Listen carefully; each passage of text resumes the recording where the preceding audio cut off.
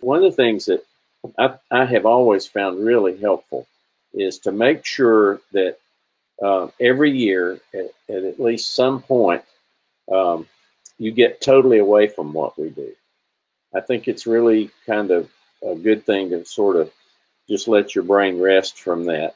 Um, I noticed today I'd done a little work, and Donna and I went out for an early dinner, and I could not turn my mind off. I was in design mode. I was constantly thinking about it. So I think you need to get away from it. You need to get away from the writing, the mechanics, the creativity, all that.